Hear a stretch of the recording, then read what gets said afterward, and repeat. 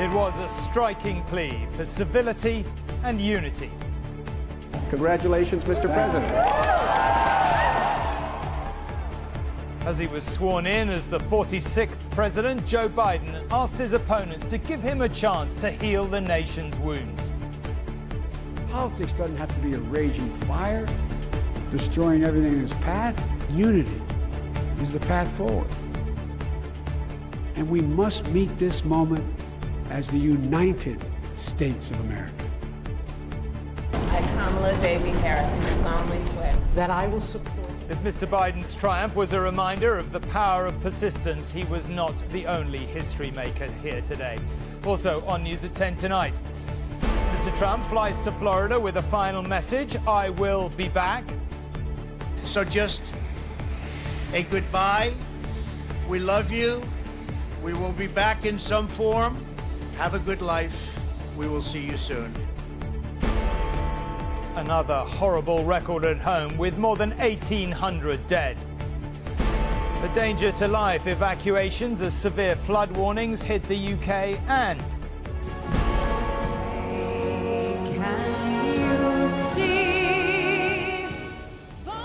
the stars are aligned, from Lady Gaga to Springsteen. How music royalty is once again turning out for the president.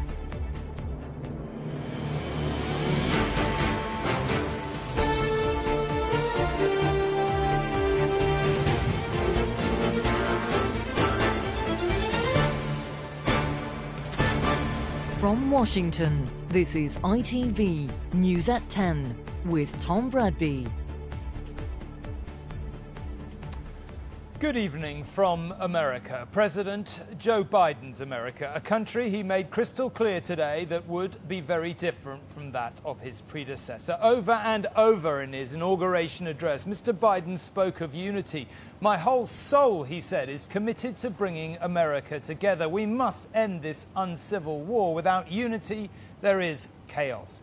He didn't mention President Trump by name. He didn't need to, nor, as it happens, did Mr. Trump mention Mr. Biden in his farewell speech, though, to be fair, he did wish the new administration good luck.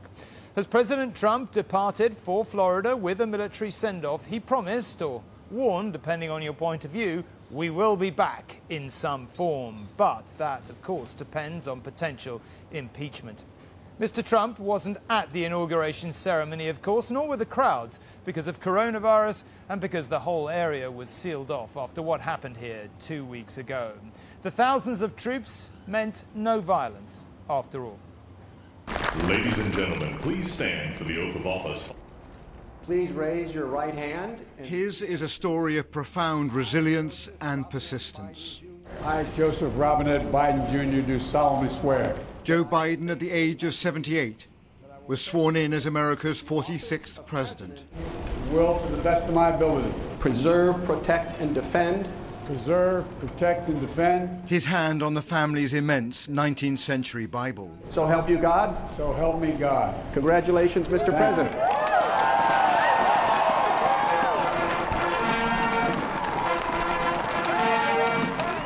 Joe Biden is embracing a single mission for his presidency.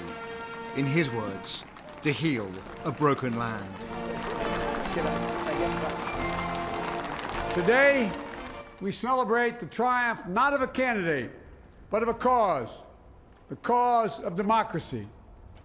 The people, the will of the people has been heard, and the will of the people has been heeded. We've learned again that democracy is precious, democracy is fragile. And at this hour, my friends, democracy has prevailed.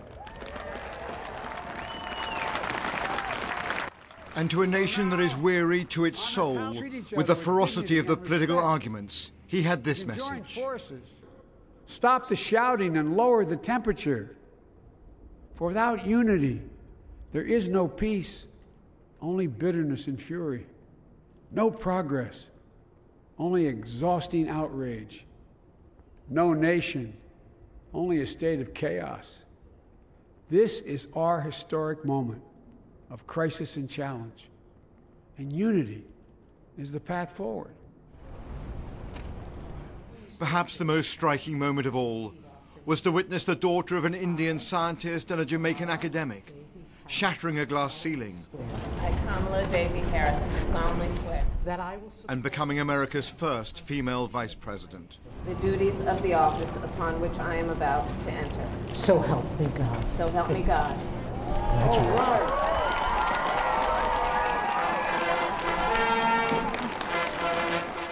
Her husband is now adopting the title of America's first second gentleman.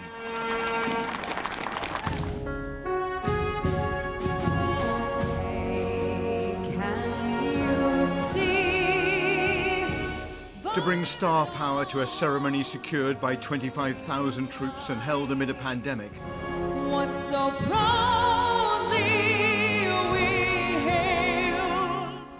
Lady Gaga stepped forward for the national anthem. Last gleaming, whose broad stripes and bright stars through the perilous fight. 4 hours earlier, Donald Trump left the White House for the final time. His wildly erratic presidency, inspiring to some and traumatic to others, was over.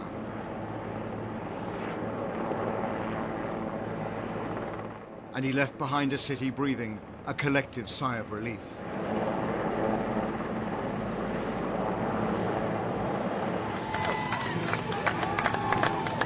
At Andrews Air Force Base on his way to Florida, with family members in tears, he summed up the 4 years of his presidency. I will always fight for you. I will be watching. I will be listening. So, have a good life. We will see you soon. Thank you. Thank you very much. Thank you very much. And then, with perhaps the best selected soundtrack in political history playing on the loudspeakers,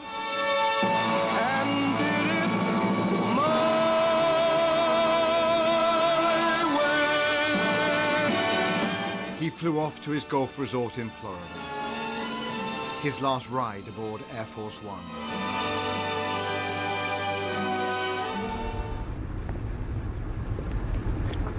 The new president and vice president emerged from the Capitol, the very complex that 2 weeks ago had been stormed by an insurrectionary mob.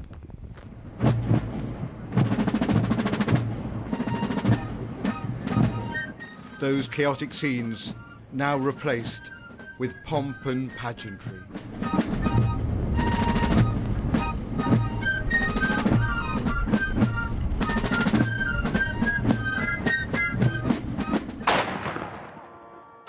There was a somber final port of call for America's new leaders before they started work at the White House.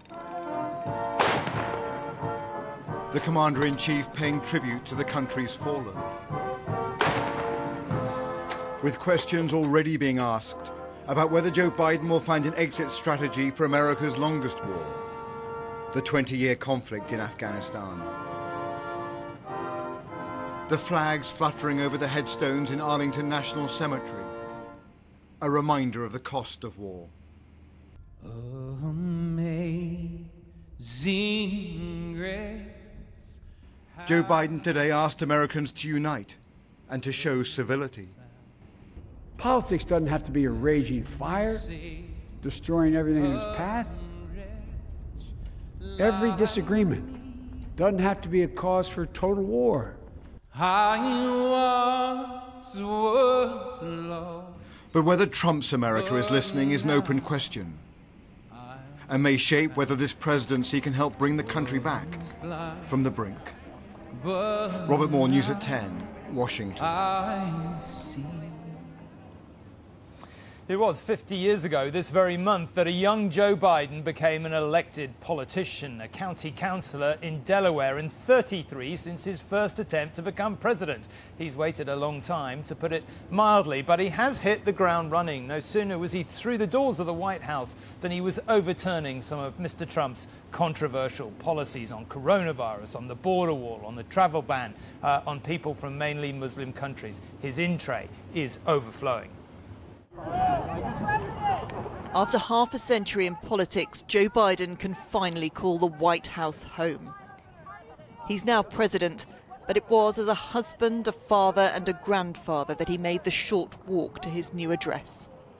And even as president, his old-style informality remained. Thank you.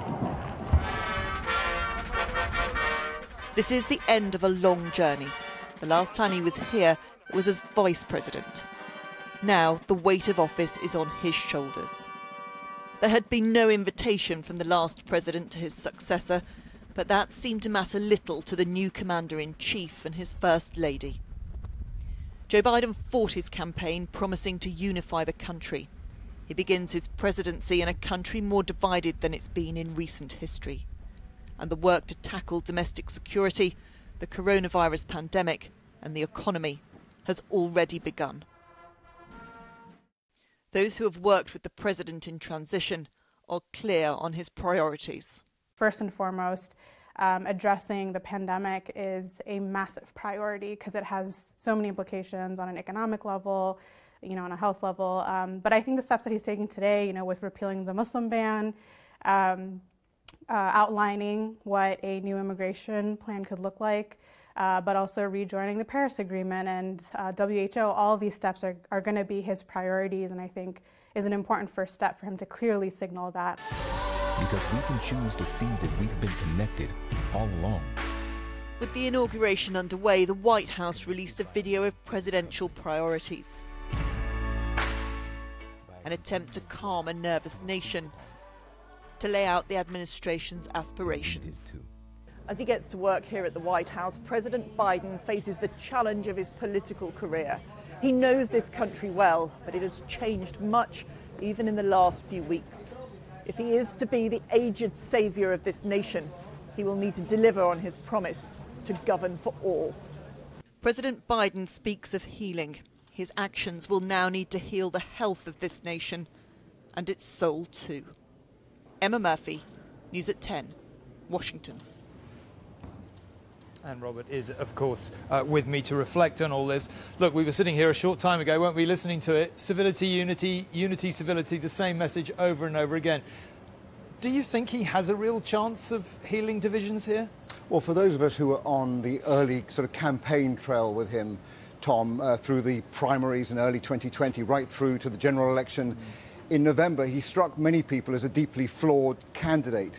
But that said, today there is a strange sense that perhaps he is the right president for this time. His greatest political gift by some margin is empathy, perhaps derived from his own dealing and his own personal anguish when he lost his wife and daughter in a car crash, and later his beloved son, Beau, from brain cancer. And this is a country that's now just gone over the threshold of 400,000 people who have died from the pandemic, and it's, there is a sense that empathy is needed. He's also a centrist and a bridge builder, happy to work across the aisle, and that might help him deal with this great political rift that confronts the country. So maybe he is the right character for this moment. And on the other side of the ledger, it's difficult not to conclude that the presidency of Donald Trump has ended in almost a complete disgrace. Impeached twice by the House, facing trial in the Senate, kicked off social media for his inflammatory messaging.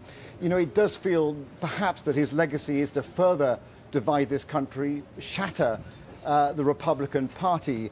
And of course, in the coming days, it may be that he is convicted by the Senate and prevented from ever running for federal office again. So, it does feel like this is Joe Biden's moment in the sunlight, if you like, as these cascading crises come to a fore here in the United States. OK, Robert, please stay there. We'll come back to you for a final thought at the end of the programme. Now, the man who couldn't bring himself to be part of his successor's inauguration, as Robert was just referring to there, did at least follow one tradition and left Mr. Biden a note inside the Oval Office. Contents secret. The mind boggles. As we saw earlier, he did set off from the White House long before the ceremony began for Florida, where John is tonight, across the lake from President Trump's Mar-a-Lago estate. Donald Trump's Air Force One came in over Mar-a-Lago. On this, its final approach. West Palm Beach Airport was touched down on this one-way trip. And as the minutes on his presidency counted down, Mr. Trump appeared determined to enjoy all the courtesies he could, having offered his successor none in return. We love our president! After the last flight came the last motorcade. He wants to go slow for everybody. The mood of celebration was at odds with his record as a one-term president who helped his party lose the Senate. For his devout supporters, those facts were neither here nor there. For them, this wasn't the end of an era, just an interlude. It's just going to be an amazing country once he gets back in office, in my opinion. I think he has a plan. I think he's going to be back in office. He's not down and out, not by a long shot. The drive was excruciatingly slow. With his power ebbing away, Mr. Trump savoured and squeezed every last drop of privilege afforded him. Mar-a-Lago may be splendid, but by taking up permanent residency here, Mr. Trump could be in breach of a contract with Palm Beach Town Council. That's one home truth facing private citizen Trump, who, while hinting at a political comeback, will first have to address outstanding business loans and lawsuits. They are threats to his lifestyle and to his liberty. With the trappings of high office, including presidential immunity, now gone, Donald Trump will have to confront liabilities he simply can't hide from any longer, not even in splendid isolation. John Irvine, News at 10, Palm Beach in Florida. Back here in Washington, and among the group of VIP guests with a ringside seat at the ceremony was our very own ambassador to Washington, Dame Karen Pierce. After working with the Trump administration, the new Biden team might seem like something of a change. Certainly when I spoke to her a little earlier, before the sun had set here, she said she liked what she heard. Ambassador, thank you very much for joining us. You have literally just come hot foot from the inauguration. What was it like? What did you make of it? I thought it was a very moving occasion. It was a warm occasion, not literally, it was freezing, but it was a warm occasion because it was fundamentally a ratification of American democracy and a peaceful, orderly transition of power. And coming after the events on the Capitol, that was very important for everyone, I think. I mean, I got the sense that perhaps the prevailing sentiment there on the steps of the Capitol building was really relief, actually, that the tumultuous Trump years were finally over. I think that was some people's reaction, to be honest. Myself, I thought the mood in Washington had lifted. I thought it was pretty subdued before the Capitol events, and then it was shocked and outraged, as were we. And I really had the sense that the mood was lifting, and you know, the sun very fortunately broke through the clouds, so there was a good metaphor there. But I think people came away a lot more optimistic. What difference is a Biden administration going to make to all of us?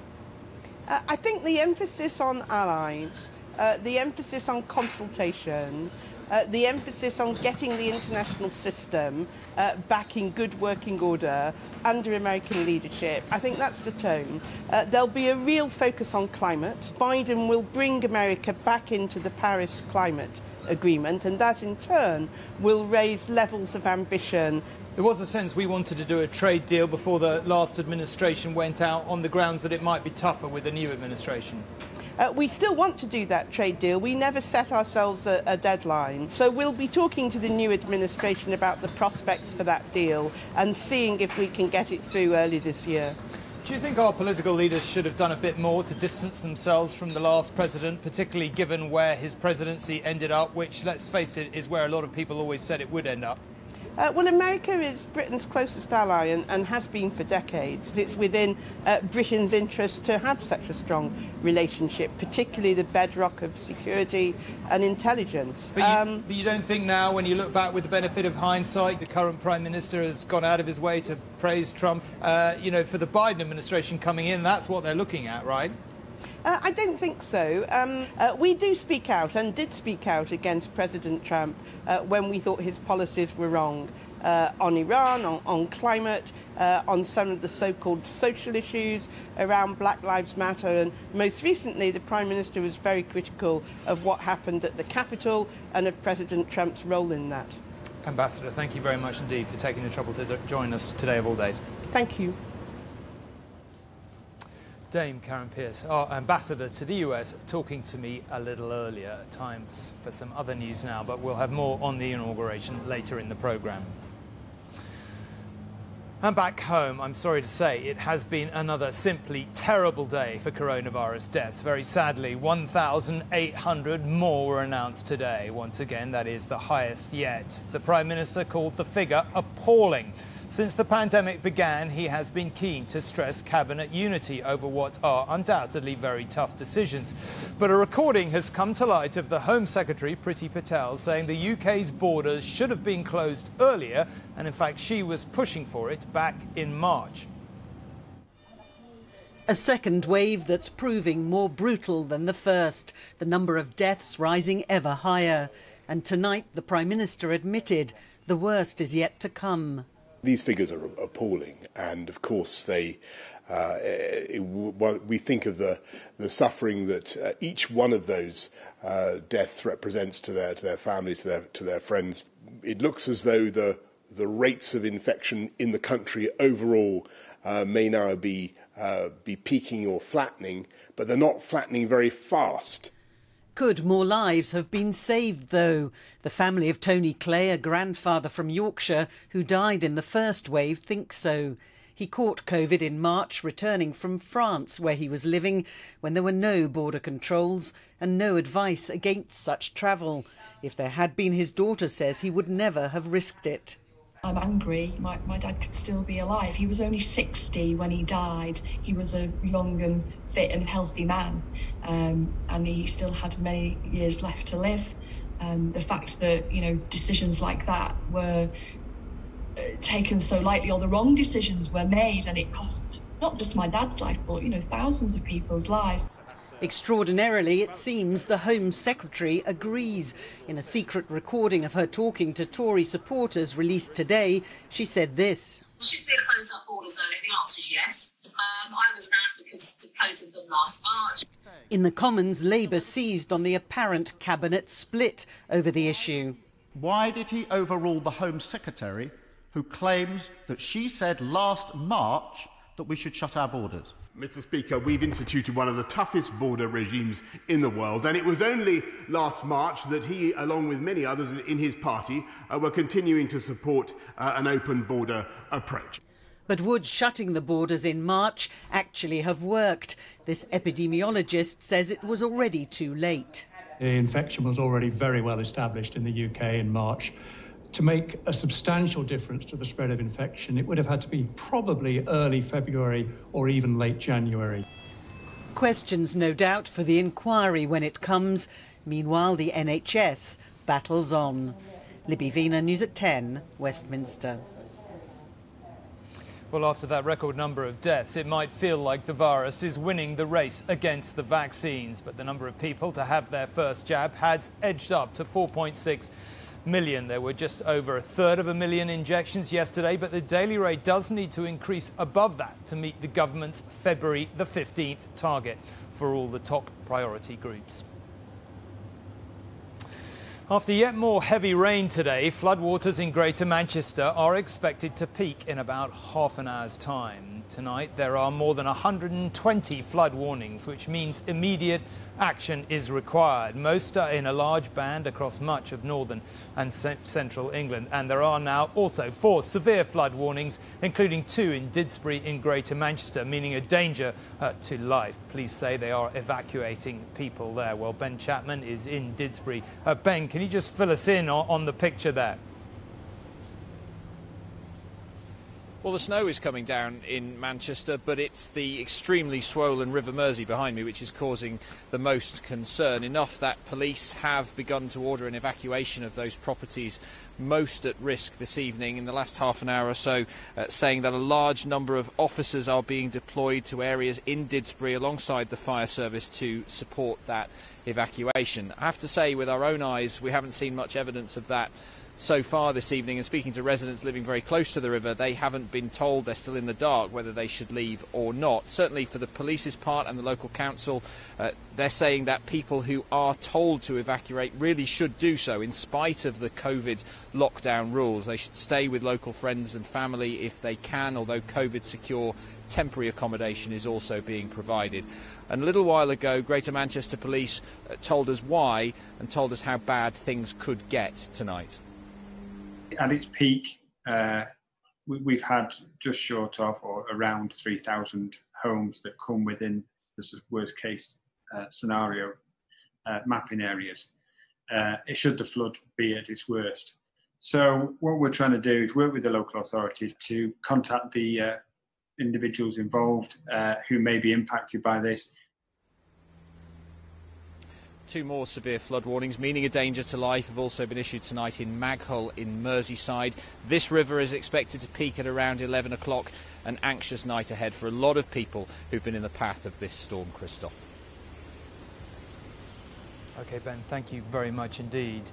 Well, let's move on to the court case brought by Meghan, Duchess of Sussex, against the publishers of the Mail on Sunday. A lawyer for the newspaper group says he had received a letter suggesting 4 former members of the Sussex's staff may be able to shed some light on Meghan's handwritten letter to her father, which is, you will recall, at the heart of the case. Meghan is suing for damages because she says the letter was private and extracts of it should simply not have been published. Associated newspapers claim Meghan wrote the letter with a view to it being disclosed publicly at some point in the future. Finally tonight, a change of president means a change of tune for some of America's biggest musicians and pop stars. Many have kept their distance from the Trump presidency, their politics often, of course, diametrically opposed to his. But for Joe Biden, they have come rushing back, as we saw Lady Gaga and Jennifer Lopez, and they don't get too much bigger than that. We're giving it plenty for Joe. And not just international superstars, some of America's young bands want to be part of the new political era too. This land was made for you and me. His inauguration events have been star-studded. Jennifer Lopez performing today. Later, Bruce Springsteen and Foo Fighters will take to the stage. But musicians have been taking part in broadcasts for Joe Biden all week.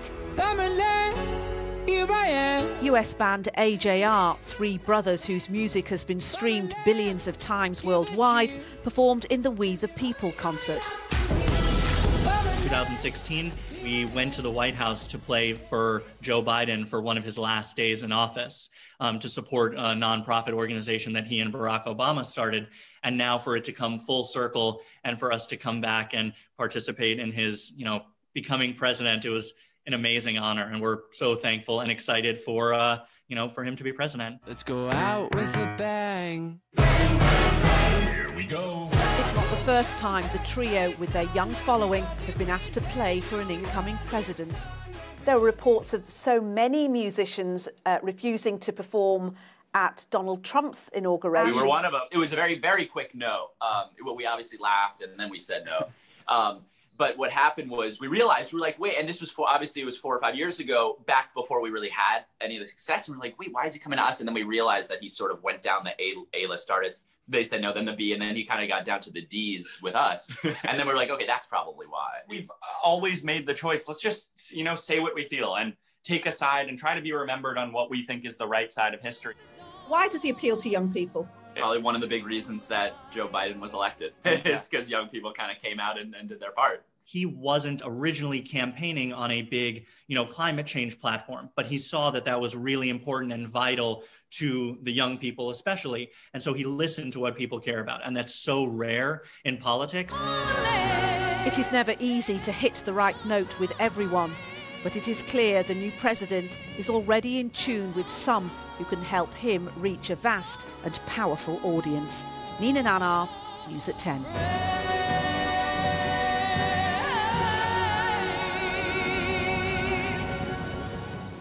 OK, well, it was quite a day, as we always said it would be, so let's get some final thoughts from Robert here. Look, Mr. Trump has left the stage. Who knows whether he'll be back? It's been a roller coaster 4 years. What are your sort of reflections finally at the end of today? Well, I think you and I both saw it today. There is a real sense that the political establishment is back in charge in this town, that the insurgent has been exiled to Florida. But I think there's also awareness that no one should be naive about this. The political fury in this country amongst many alienated voters is still there. Conspiracy theories that Trump has propagated are still being weaponized across social media, even if he is now a much more isolated figure. So the political peril for America is still very present. I think the other takeaway that we all get from this is, although of course we have concentrated on Joe Biden, the focus of today, in retrospect, may be on somebody else altogether, namely Kamala Harris. She has real star power. She is a symbol of America's diversity. And this is a town that always looks forward to the next election, to the next great political talent. And I think Kamala Harris now becomes an incredibly influential figure, not only because she breaks the tie in the Senate, but because she has real star power and is potentially going to be America's first woman president. So that's quite a thing today. And I think maybe we've focused on Joe Biden, but Kamala Harris is the next big thing. OK, Robert, you heard it here. Thank you very much. Now, that is more or less all we have time for at the close of what has been, honestly, a fascinating day. Joe Biden has spent a political lifetime waiting for this moment. And tonight, he has finally realized his longed-for destiny. And there he is, inside the White House. But what a moment in the life of this country it has turned out to be, with multiple overlapping crises: the pandemic, its effect on the economy, unresolved racial tension, and a fractured country. But as we heard from Mr. Biden today, he has a fierce determination to unite. That was echoed during the ceremony by a young poet, Amanda Gorman. America isn't broken, she wrote, but simply unfinished. We leave you with her words. From us, good night. Thanks for watching.